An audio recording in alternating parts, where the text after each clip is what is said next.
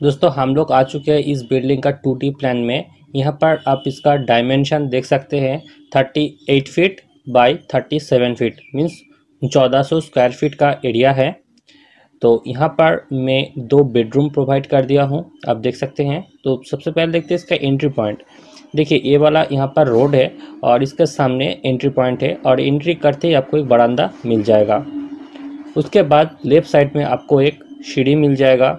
Next आपको यहाँ पर 2 प्रॉपर्टी है, मतलब कि 2 भाई है। क्लाइंट का ऐसा रिक्वायरमेंट था, 2 भाई है, उनके लिए 2 अलग अलग सेपरेट जगह करना होगा एक ही जगह के अंदर, ठीक है। तो इसीलिए मैं क्या किया, यहाँ पर एक पार्टीशन वॉल दे दिया। दोनों भाई के लिए अलग अलग 700 स्क्वायर फीट का एरिया है दोनों के लिए।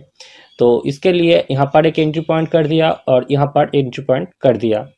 अगर आप खुद घर बनाना चाहते हैं तो आपको इतना जगह छोड़ने का कोई ज़रूरत नहीं है। आपको यहाँ पर आराम से 3 से 4 बेडरूम सेट हो जाएगा। अगर आप मुझसे प्लान बनाना चाहते हैं तो आप इस व्हाट्सएप नंबर पे फ़ोन करके या फिर व्हाट्सएप करके इस तरह का प्लान एंड डिज़ाइन बना सकते हैं, वो भी रिजनेबल प्राइस में। तो चलिए हम लोग इसका प्लान देख लेते हैं। उसके बाद देखिए दोस्तों, दोनों में ही सेम प्लान है। यहाँ पर एंट्री करते आपको एक हॉल मिल जाएगा। उसके बाद राइट साइड में आपको एक किचन मिल जाएगा जिसका डायमेंशन 5 फीट बाय 7 फीट का है। उसके बाद आपको यहाँ पर एक बाथरूम मिल जाएगा और एक बेडरूम मिल जाएगा। और यहाँ पर बेडरूम का साइज़ भी आप देख सकते हैं 13 फीट बाय 12 फीट का ये बेडरूम है।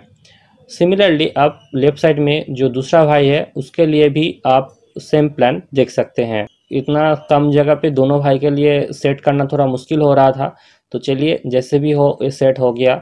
अब बात करते हैं दोस्तों इस घर को बनाने के लिए कितना खर्चा हो सकता है।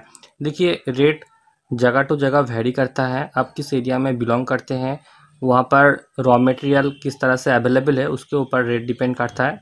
तो अप्रॉक्सीमेट हम लोग 900 पर स्क्वायर फीट हिसाब से अगर कैलकुलेट करते हैं, इसका टोटल प्लिंथ एरिया है 1400 स्क्वायर फीट का। अमाउंट आता है 12,60,000।